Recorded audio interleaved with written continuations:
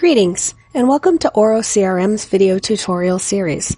This is Rhonda with OroCRM, and today I'll be demonstrating how to create custom fields using OroCRM. OroCRM allows users to create custom fields in order to collect additional details that were not included out of the box. For example, the contacts entity has fields of information such as name, address, phone number, and so on. Suppose you wanted to capture additional details, such as their Tumblr handle, so that way you can target this user for various promotions. While many social media ID fields are provided on the contact record out of the box, a new field will be required for Tumblr ID. A custom field added to the contact entity allows you to capture this information. To create a custom field, navigate to the Main System menu and select Entities and then Entity Management.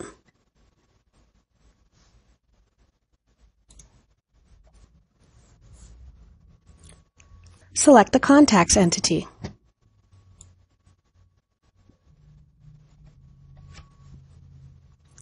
The Contact Entity record displays. This page contains all of the existing fields related to this entity. Click the Create Field button in the top right-hand corner of the screen. A blank General Information form displays. Define the field name. For this example, we'll use Tumblr ID. Select a storage type. Serialized fields allows admins to create simple custom fields that keep information on a single entity without a schema update. This means there's no need to shut down or restart the system in order for these fields to display. Serialized fields, however, cannot be used for grid filters, reporting, chart generation, data audit, or creation of segments and relations. Additionally, serialized fields cannot be used for files, multi-selects, or option sets. The table column storage type stores field values to a database table. This requires a schema update for this field to be available. Choose a type of field. For this example, we can choose a string value for our Tumblr ID. Other values such as date and time, currency, integers, and images are just a few of the pre-formatted fields available. When you are finished, click the Continue button in the top right-hand corner of the screen.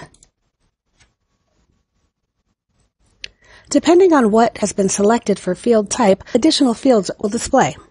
Enter a label for the field. The label is the name displayed for the field in the user interface and does not need to match the field name. The field might be called Tumblr ID, but the label might say Tumblr handle. By default, the name of this field is automatically listed as the label, but you can change this value. Fill out the description. The information detailed in the description field displays on the user interface when hovering over the information tooltip icon on the left of the field when entering data. This field is not required, but it is highly recommended to help guide users who may need a better understanding of the information required for that specific field. Click on the Import and Export link.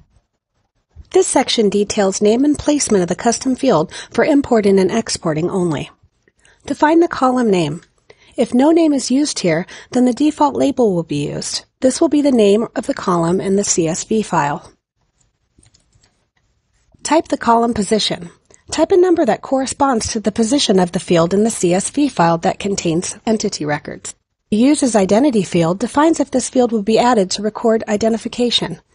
An example of a field that is used as an identification field is a contact name. Additionally, this field is used to determine unique values in the CSV file. In the Exclude Column field, select No if you want this field to be available for export, and Yes if you wish to exclude the column. This means this field will not be included in the CSV export file or any other. Click on the other link to define additional settings. In the Available in Email Templates field, select Yes if you'd like this field to be available for use in templates. The Contact Information field has 3 possible values. If you leave this field empty, this custom field will not be treated as contact information. Selecting Email in this field means the values of the field are treated by marketing lists as an email address. If Phone is selected, the values of this field are treated by marketing lists as a phone number. For our example, I'll leave this field blank as the information in this custom field is not contact information. The Add to Grid setting options controls the availability and display of a field in the grid. By default, Yes and Display are selected and makes the field available for use in the grid. Yes and do not display means the field is hidden by default, and yes mandatory adds it permanently to all grid views. In the Show Grid Filter section, select yes if you want to have this field's filter displayed on the interface by default. Select no and it will not be displayed by default, but you can add it as a filter if needed. In the Show on Form fields, select yes if you wish to have this field displayed and editable on record and page edits. The ability to edit depends on the permissions of the logged-in user. In the Show on View field, select yes if you'd like this field displayed on record view pages. Priority defines an order of custom fields on the entity record view, edit, create pages, and on the respective grid. Custom fields are always displayed one after another, usually below the system fields. If no priority is identified or the priority is 0, the fields will be displayed in the order of which they've been added to the system. The fields with a higher priority or a bigger value will be displayed before the ones with a lower priority. If the searchable field is set to yes, this field will be indexed and returned in search results. Select if the field is an auditable field. If set to yes, the system will log changes made to this field values when the users edit entity records. This is not available for serialized fields. The applicable organization checkbox determines if you want this field to be available throughout all organizations. When you're finished configuring your new custom field, click the Save and Close button in the top right-hand corner of the screen. Please note that before any field is viewable on a form or a view page when using table columns, users must first update the schema. Serialized data fields do not require a schema update. Click the red Update Schema button in the top right-hand corner of the screen.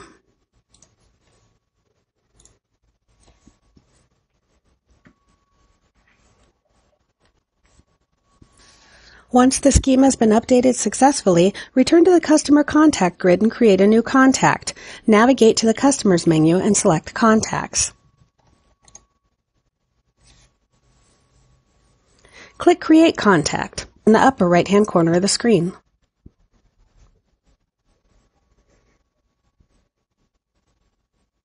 Click on the additional link, and you'll notice that our new custom field is now available. Thanks for watching. For more video tutorials, please check out our website at www.orocrm.com/media-library.